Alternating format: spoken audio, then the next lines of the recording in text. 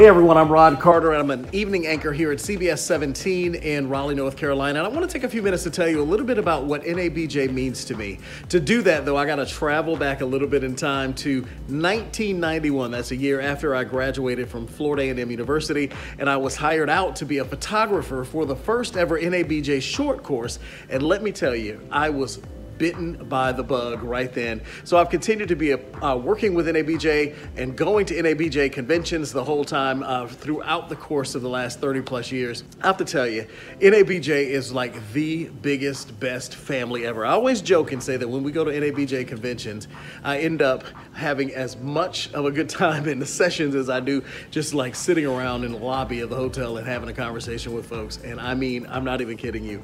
I laugh so hard because we've gone to New Orleans a few times and I had breakfast, second breakfast, first lunch, second lunch, third lunch, dinner, the whole 9 yards. But it's not just the food and all of these places where we go. It's not the food. Really, it's the conversation that goes with the food.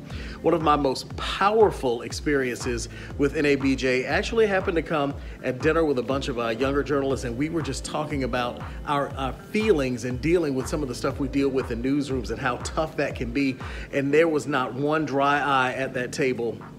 We all literally ended up eating a really good meal, but in tears because we knew how vitally important just having those conversations with each other, just talking to each other, how important that was. So I encourage you to go ahead and join NABJ if you have not done so, or renew your membership with NABJ, because we are a resource for you. We are here to fight on your behalf and give you a place to really kind of call home and call family in this crazy business of journalism that we do. So take a few minutes, go to the website and renew your membership today, or join NABJ. I urge you to do that.